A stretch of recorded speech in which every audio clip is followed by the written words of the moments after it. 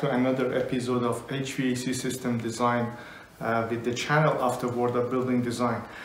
In this tutorial, I would like to share with you some information about the Carrier HAP software, specifically in the System tab where we selected our previous example where there was an office space with the rooftop unit which is serving that space, and we had only one zone.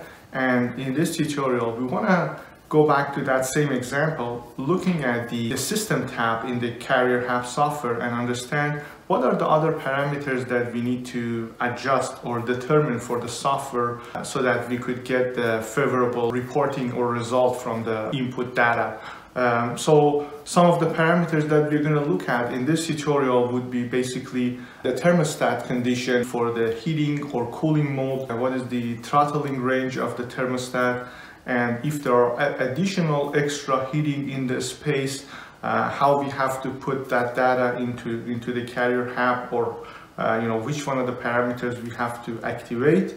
We're also going to look at the zones and how the zones play a role, inputting data, and how we have to select the zones based on different spaces. If we have like one unit with one thermostat, how we select the zones, and if we have multi thermostat, for example, in the event that we have selected the VAV boxes which require their own thermostat, how you have to determine multiple zones and dedicate different VAV terminal units to different spaces. So we're going to look at all of these aspects in this tutorial.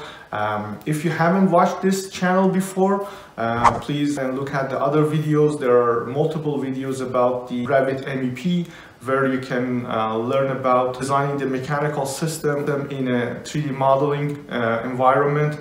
There are multiple of videos related to this area. You can look at the other playlists and watch them. There are some preliminary videos related to the sprinkler system design and modeling. You can also refer to all of those. I have recorded some other videos on introduction of some of the major HVAC equipment manufacturers. We have looked at other softwares, and we are continuing on the Carrier HAP software in this series of tutorial. If you haven't subscribed in this channel of the World of Building Design, please go ahead and subscribe. In this channel we would focus on the HVAC system design techniques and tutorials. The focus of this tutorials would be based on the codes, the standards, and the practice in the North America. So thank you very much for watching this video. I will take you to the Carrier HAP software environment so that we could go over some of the features that we just discussed.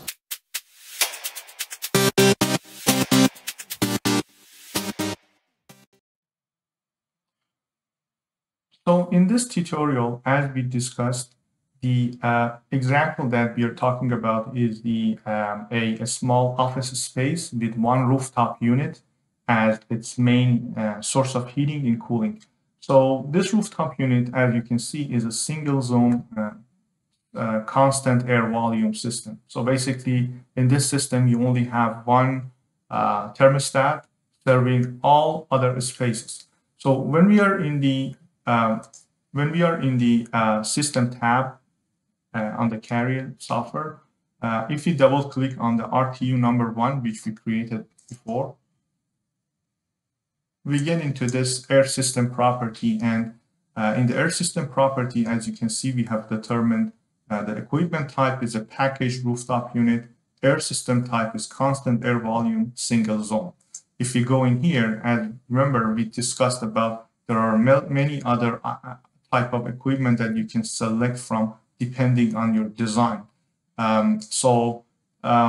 This is not a variable air volume system or variable air volume or variable temperature. It's just a constant air volume unit, and it's controlled by one thermostat only. So, and number of zone, as you can see, it's only one zone. So when we go to the other tabs, remember that we talked about the other features or parameters for the heating and cooling processes that we have to take into account and determine the Carrier HAP software We talked about the ventilation and also the central cooling, heating, supply fan duct, parameters that we have to fill up. And the reason why we see the check marks in front of these areas is only because the constant air volume, requires this level of information provided. If you would have selected an air handling unit, for instance, it was more complicated. We might needed to use a pre-cooling coil or preheating coil or humidification for our system. And that's all, subjects of the other tutorials in the future for this channel. But in this tutorial, we're focusing only on the single rooftop unit with one thermostat. So once we determine this system components information, which we discussed in the previous carrier HAP tutorial, we go to this tab, which is a zone component. So basically, all of our spaces that we have determined in our space tab, as you can see on the left-hand side, would eventually shows up in this list of the spaces. And it's up to us to determine which one of these spaces goes under which zone. In this particular example, we have only one zone to dedicate all of this, spaces to that zone. But if we had multiple zones, we could pick and choose which one of the spaces goes under which zone number. So how it works is that you have to basically select all or a number of these spaces and then add by pressing on the add to bring it into the zone, a specific zone. So if you would have selected, if you go to this, you can see we have only one zone. So we could have multiple zones and dedicate multiple of these spaces to those zones. So this tab pretty much helping you to determine and allocate spaces to the zone. And what the zone means a combination of spaces which are all controlled by one thermostat. It means that one thermostat governs the temperature of that space.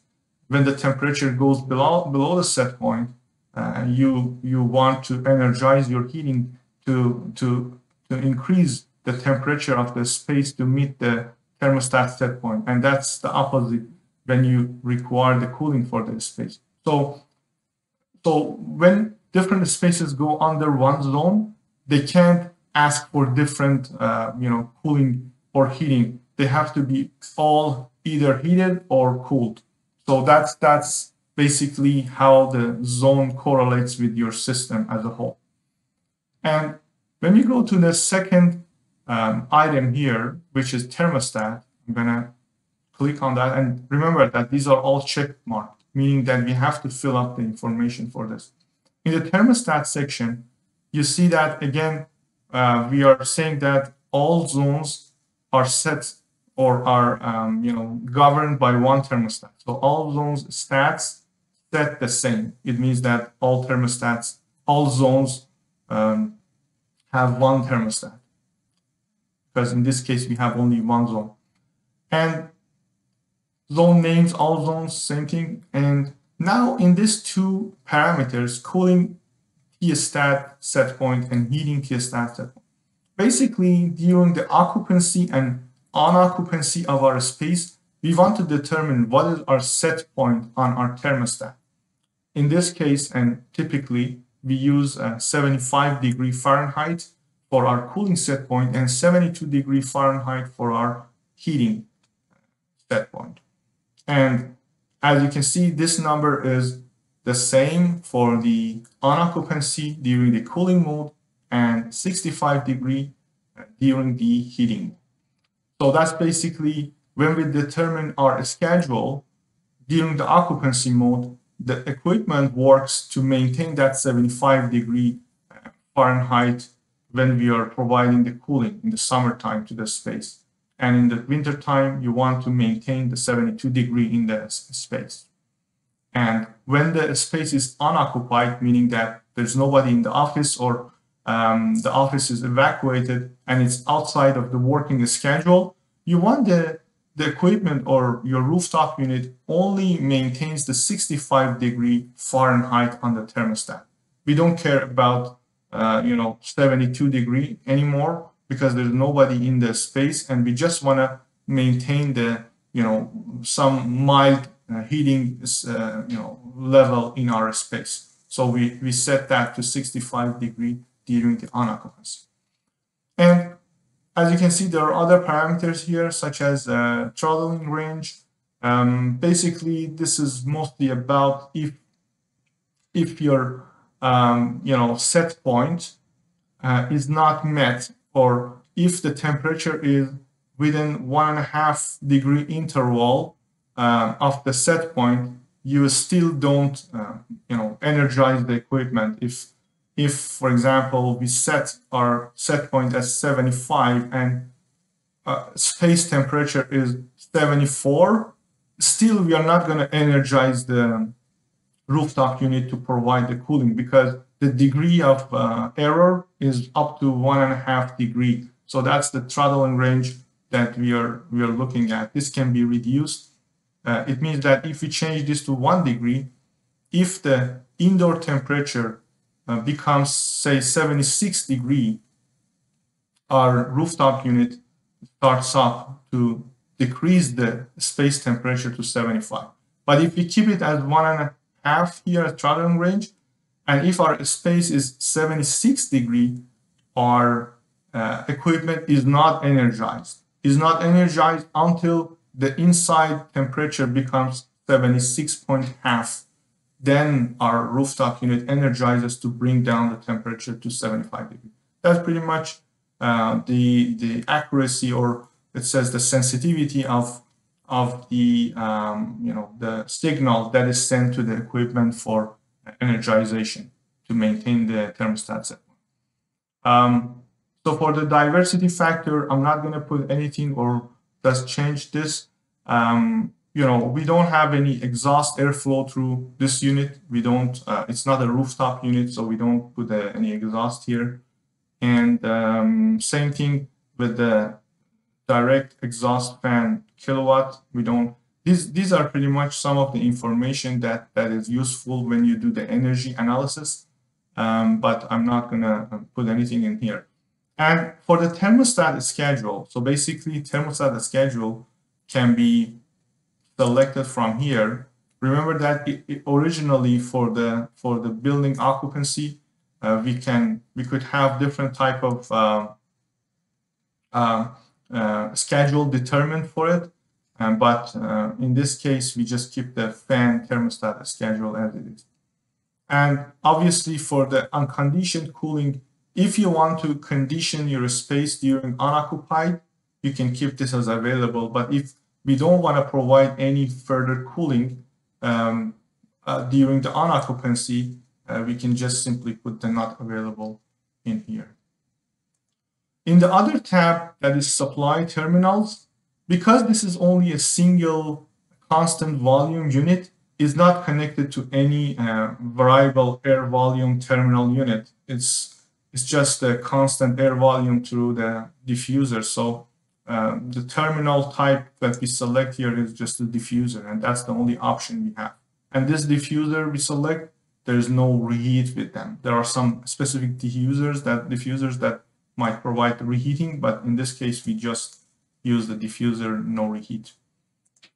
And minimum airflow, again, this is related to the VAV terminal units. For the constant diffuser, we have a constant airflow based on the design. If you have additional heating in a specific area where you also have the air supply too, then we have to also activate this zone heating unit. By activating the zone heating unit, we can consider what kind of zone heating unit it is. Do we have fan coil unit, or do we have baseboard unit? If we have baseboard unit, for example, we can have some other information provided in here. So in the baseboard, you can select whether or not you have a perimeter baseboard, which is electric resistant type, or it's hot water or steam. We can select. For example, if you select the hot water, then you have to also say what are the schedule for that perimeter radiator. If it runs,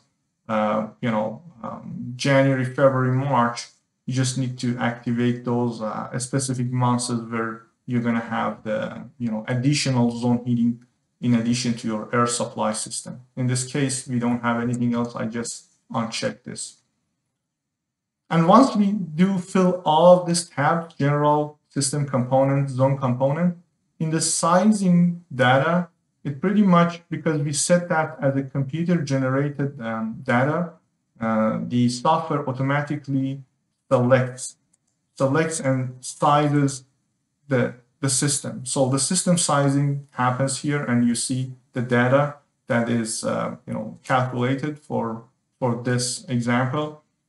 It calculates the supply temperature. So basically the supply temperature to the ductwork is considered to be 55 degrees.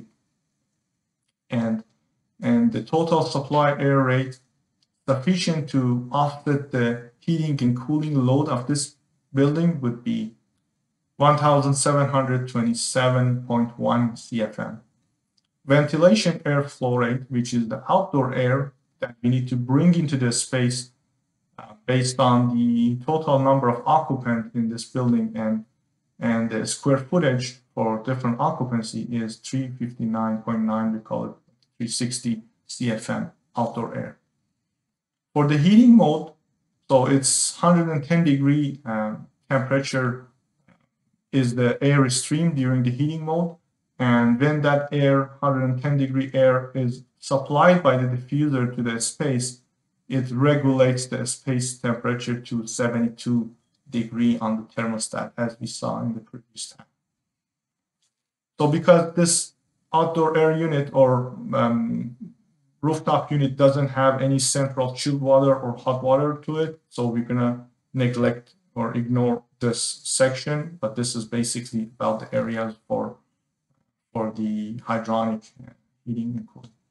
And for the safety factor, I'm not adding anything, but there's always option to add some level of safety to the calculation for the sensible and latent cooling and also for the heating. And once we do that, in the other tab, which is below the system sizing, there's a zone sizing. And zone sizing, as you can see, we have only one zone, and this is the total air supply rate that I just mentioned in the previous tab, or on the system sizing tab, 1727.1.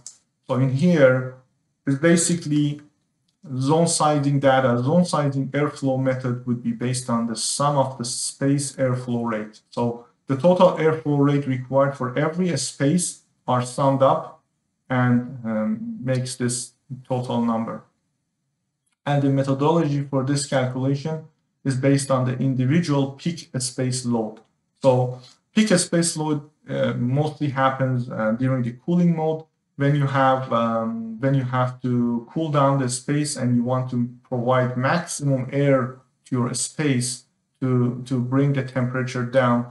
So the peak load or maximum air required for every space in the cooling mode are summed up together, and that forms this number. There are other option here. You can go with for the zone airflow sizing, we can go with the peak zone sensible load, but in this case we just use the sum of space airflow rate. So that's some information about carrier HAP software, calculation software for one rooftop unit. In the other tutorial, we will discuss about other type of systems, variable systems or fan coils or other type that you can size and select through the carrier HAP. So thank you very much for watching. Please don't forget to subscribe in this channel of the World of Building Design, and also activate the notification button to see the new tutorial as soon as they are posted. Thank you.